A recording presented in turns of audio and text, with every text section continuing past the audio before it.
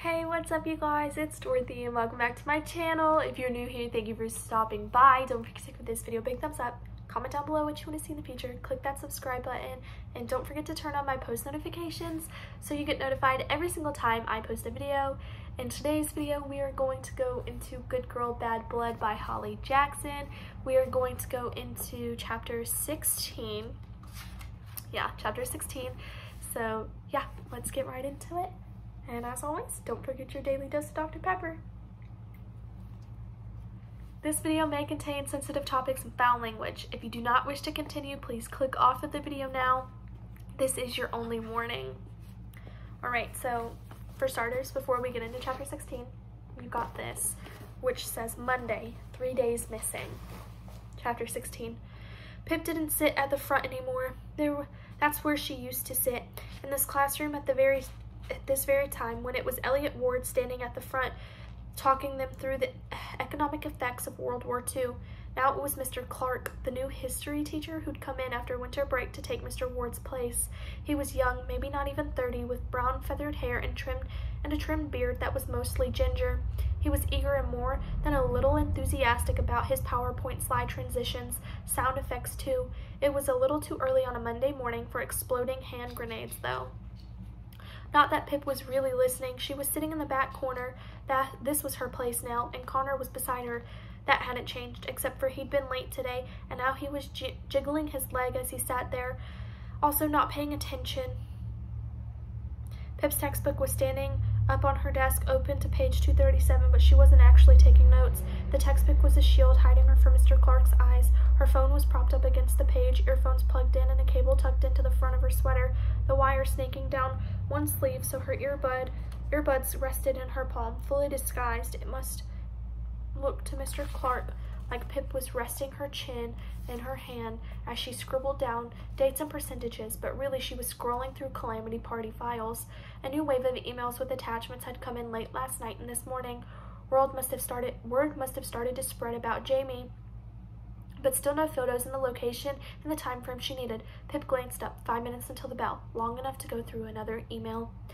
The next one was from Hannah Revens from Pip's English class. Hey Pip, it said, someone told me this morning you're looking for Connor's missing brother and that he was at the Calamity on Friday. This video is super embarrassing. Apparently I sent it to my boyfriend at 9:49 when I was super drunk. Please don't show it to anyone, but there's a guy in the background I don't recognize. See you at school.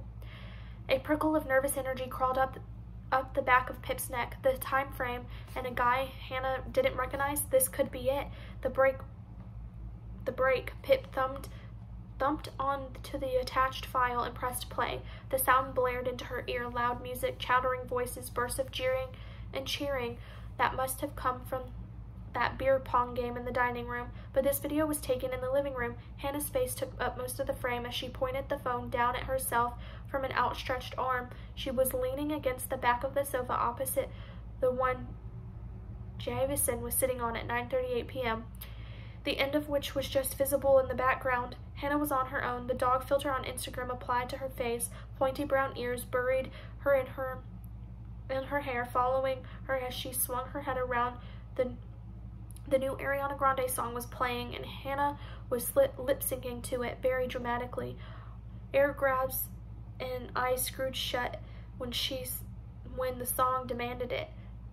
This wasn't a joke, was it? Pip kept watching, searching the scene behind Hannah's head. She recognized two of the faces back there, Joseph Power and Katie Juckus, and judging by the positions on the sofas, they must have been standing in front of the fireplace, which hadn't quite made it into the shot. They were talking to a girl with her back to the camera. Long, dark, straightened hair, jeans that could be dozens of people, Pip knew. This clip was almost finished, the blue line creeping along the progress bar until toward the end, 6 seconds to go. And that was when two things happened at the exact same time. The girl with the long brown hair turned and started to walk away from the fireplace toward Hannah's camera. Simultaneously, from the other side of the frame, a person crossed toward her, walking quickly. So all you really caught was the blur of the shirt and the floating head above a burgundy shirt. Jamie. As the two figures were about to meet, Jamie reached out to tap the girl on the shoulder. The video ended. Shit, Pip whispered into her sleeve, drawing Connor's attention. She knew exactly who the girl was. What, he hissed. Someone? Huh? The bell rang and the sound sliced right through Pip, making her wince. Her hearing was always more sensitive on not enough sleep. In the hall, she said, packing her textbook into her bag and untangling herself from her earphones. She stood up and shouldered her bag, missing whatever homework Mr. Clark was assigning them. Being at the back of the room meant being the last to leave. Waiting impatiently for everyone else to spill out of the classroom, Connor followed Pip into the hall as she guided him over to the far wall. "What is it?" Connor asked. Pip unwound her earphones, jamming them in one by one into Connor's pointy ears. "Ouch! Be careful, would you?" He closed his hands around his ears to keep the sound in as Pip held her phone up for him and pressed play. A tiny smirk flickered across his face. "Wow, that's embarrassing," he said after a few seconds. "Is that why you wanted to show me?" "Obviously not," she said. "Wait for the end." And when it came, his eyes narrowed and he said, "Stella Chapman?" "Yup." Pip tugged the earphones out of his ears too hard, making him ouch again. "Stella Chapman must be the someone Jamie spotted at the memorial and followed to the party." Connor paused. "Stella? Why would Jamie know Stella? What do we do now?" "Find her at lunch and talk to her. Ask how they knew each other and what they talked about, why Jamie followed her." "Okay, good," Connor said, and his face changed slightly, like the muscles beneath his shifted loosened. "This is good, right?" "Yeah," Pip said, though good might not be the right word, but at least we're finally getting somewhere. "Stella." "Oh, hi," Stella replied, mouth full of Twix. She narrowed her almond-shaped brown eyes, her perfect cheekbones made even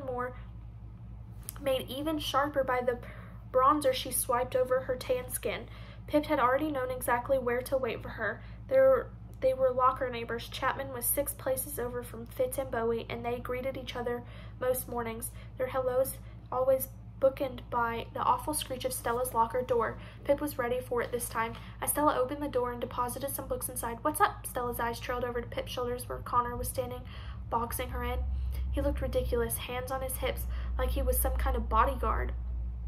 Pip flashed him an angry look until he stepped back and relaxed. "You on your way to lunch?" asked Pip. "I was wondering if I could talk to you about something." Yeah, I was heading to the cafeteria. What's wrong?" "Nothing," Pip said casually, walking Stella down the hall. "Just wondered whether I could borrow you for a few minutes first."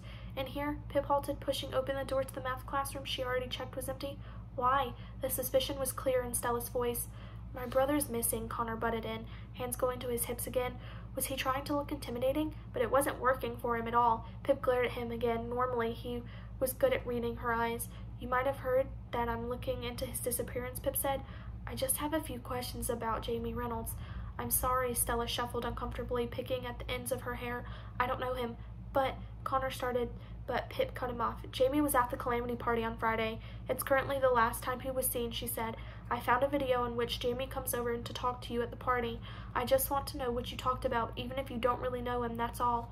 Stella didn't answer, but her face said everything she wouldn't, her eyes widened, lines wrinkling her smooth forehead. "We really need to find him, Stella," Pip said gently. "He could be in trouble, real trouble, and anything that happened that night might help us figure out where he's gone.